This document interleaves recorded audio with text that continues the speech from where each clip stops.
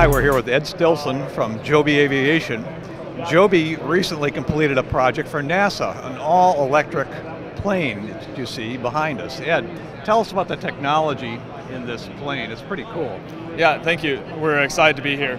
So this is a fully composite electric vertical takeoff aircraft. This, in its current state, is a 60-pound UAV. We also have designs for a 300-pound version of this. And it has these electric motors integrated into each wingtip. And it can transition from, as you can see here, it's in its deployed hover state.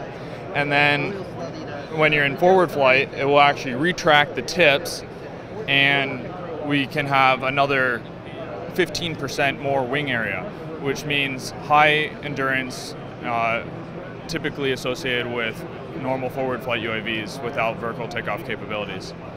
And those motors have a really, really low profile. How did you get any power out of them? What's that motor technology? Yeah, so it's a brushless motor, and they have a 11 millimeter stack height, and essentially the props are designed for low power, high torque, because we have very low tip speed, and that lowers the entire vehicle's noise signature. How many poles in the brushless motors?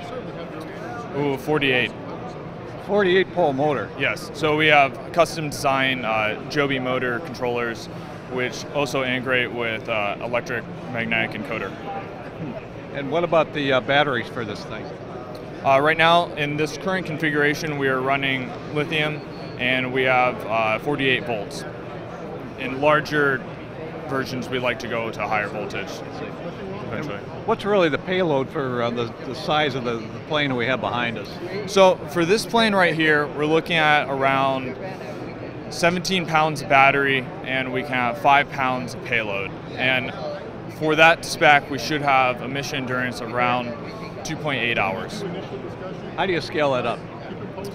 It's actually a little bit easier to scale up because at a 300-pound version, we can take account into better Reynolds numbers, and we can bump just above an L/D of over 20. So scaling up is really a great option for us.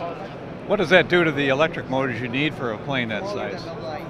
It's similar. The scaling aspect is linear.